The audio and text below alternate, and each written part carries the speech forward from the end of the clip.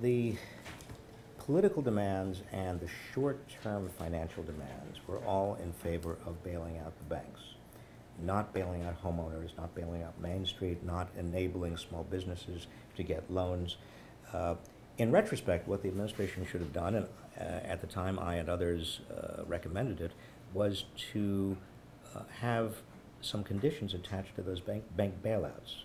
Yeah. You, big bank, you'll get a bailout, but as a condition, you've got to help homeowners. You've got to renegotiate these mortgages. You've got to agree to go back to the Glass-Steagall Act, separating commercial from investment banking. You've got to agree to hold back your platoons of lawyers and lobbyists when we get to financial reform.